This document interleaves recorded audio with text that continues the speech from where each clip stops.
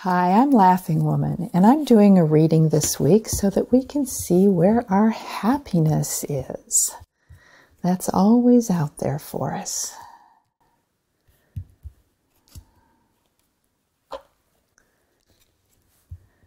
The first card is Major 19, Expansion.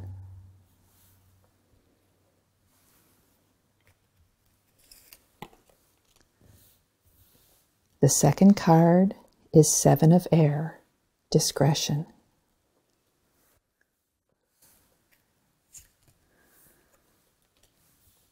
The third card is Major 2, Spiritual Guide.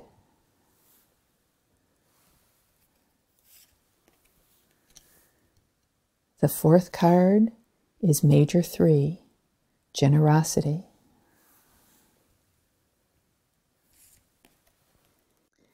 And the fifth card is Nine of Air, Distortion. So we have 3 major arcanas this week. That tells me that our week is significant. It'll have long-ranging impact, and it's also varied. We have some passionate, fiery energy. We have our spiritual energy. We have very grounded earth energy. And we got a lot of thinking going on this week. So, step into your happy week by expanding your energy.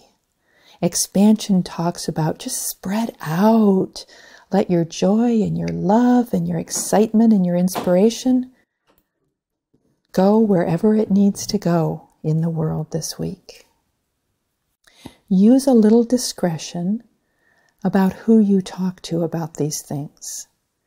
As you're expanding out there, choose your audience. Choose the people that will best support what you're wanting to be excited about. There's no need to share your excitement with people that you know will bring it down a notch. This is for you this week. From discretion, we step into spiritual guide. Now, because of the energy surrounding this week, this tells me that you will be a spiritual guide this week. Share your wisdom with somebody. Light the way for somebody. Step into that role willingly and play with it. Be generous in what you offer in that capacity. As you're giving guidance to somebody else, don't worry about whether you're saying too much. Just share. Just express your beauty. At the end of the week, there's a little bit of distortion that occurs. And that just means that things aren't quite the way they appear to be. So take time to look carefully at whatever you're thinking or feeling or wanting to do, and make sure that you see clearly where you want to be with it.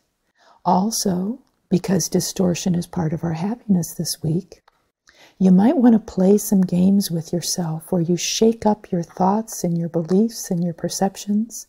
Look at them a different way. Look at them through a different lens so that maybe you can see something else in them. So in summary, let your energy just expand outward in all kinds of wonderful ways. Choose who you share that beauty with and share it with the people who are supportive and happy for you. Give your wisdom to somebody who you can help this week. That wisdom may just be a kind word. It may be something much more. Be generous in the way that you share that wisdom.